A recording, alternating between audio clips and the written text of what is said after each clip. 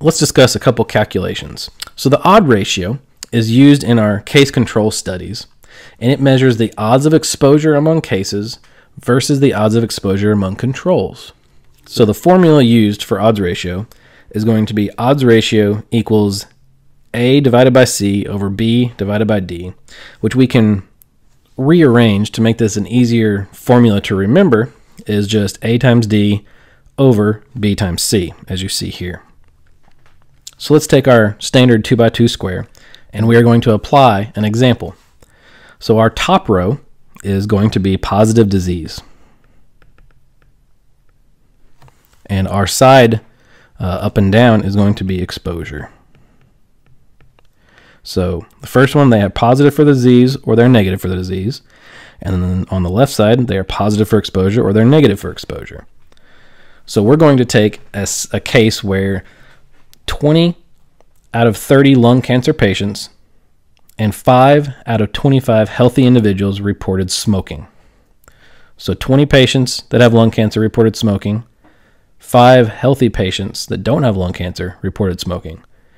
And then we have 10 patients that have lung cancer that have never smoked, and we have 20 healthy patients that never smoked. So we're going to assign each one of these types of patients to a box. We're going to label these boxes A, B, C, and D.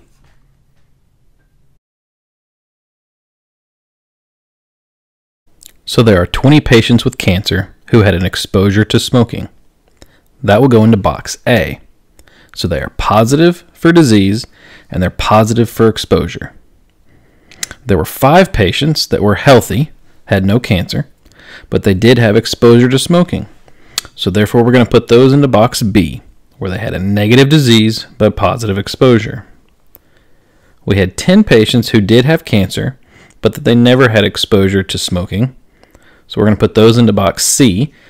They're positive for disease, negative for exposure. And finally, the last population had 20 patients with no cancer, no exposure to smoking. Since we've categorized them all now into the 4 boxes, we can do our calculations. So we have A as 20. Multiply that times D, which is 20. And then we divide all of that by B, which is 5, times C, which is 10. We get a calculation of 400 divided by 50, which is equal to 8. So this means that it is 8 times more likely for someone to have cancer that has a history of smoking than to someone who does not have a history of smoking. So our odds of exposure to smoking versus our odds of exposure to a control or non-smokers. The next calculation we'll discuss is relative risk.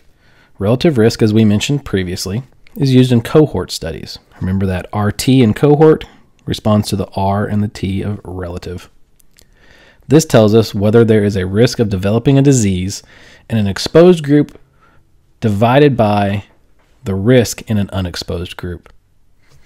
So the calculation for relative risk is A divided by A plus B all over C divided by C plus D. So we're going to set up our 2x2 square again, where we have positive and negative in our disease and positive and negative in our exposure. And once again, A, B, C, and D for labeling our boxes. So let's take another example. We have 5 patients out of 10 that were exposed to radiation are diagnosed with cancer. And then we have 1 out of 10 people that were not exposed to any radiation, and those are diagnosed with cancer. So what is our relative risk? Well, we said that we had 5 patients that were exposed to radiation and diagnosed with cancer. So they have disease and they have exposure, therefore they go into box A.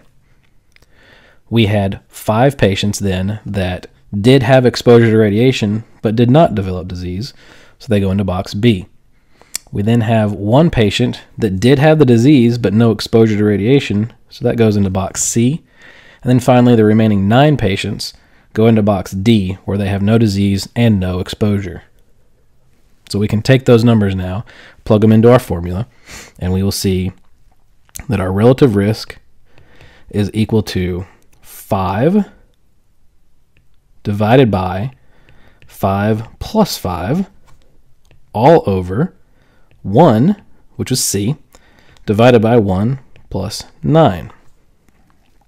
So calculating that out, we're going to get 5 over 10 divided by 1 over 10. This all equals out to 0.5 divided by 0.1, and you do the rest of that math, and you end up with 5. So in this particular example, there is a 5 times greater risk of developing cancer with exposure to radiation. Now, there is a couple things to note on relative risk. First, if our relative risk is equal to 1, then we have no association between our disease and our exposure. If our relative risk is greater than 1, whereas in this example it was 5, then that means we do have an increased disease occurrence with that exposure. And then once again, if we have a relative risk that is less than 1, that means that exposure actually decreases our risk of that disease.